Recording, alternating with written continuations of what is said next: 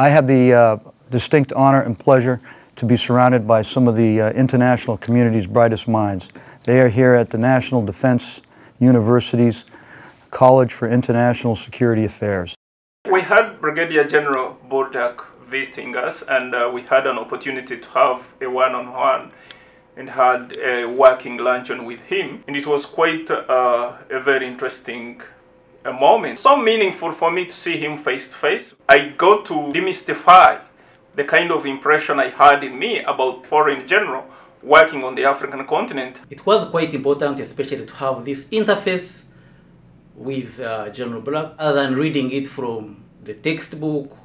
The interface was quite helpful and really enriched my understanding. Being here as a CISA student, there is a lot I've come to learn, especially networking and these lifelong partnerships that must be sustained even after I have graduated. One thing that I've appreciated is that no country can do it alone. There is no one country, there is no one military, there is no one solution to anything that we have, to the solutions or the problems that we have out there. I'm surrounded by some of the most wonderful people I've met in a long time. God bless them. We work with them on the continent every single day, out there on the ground, and it's just an honor to be here.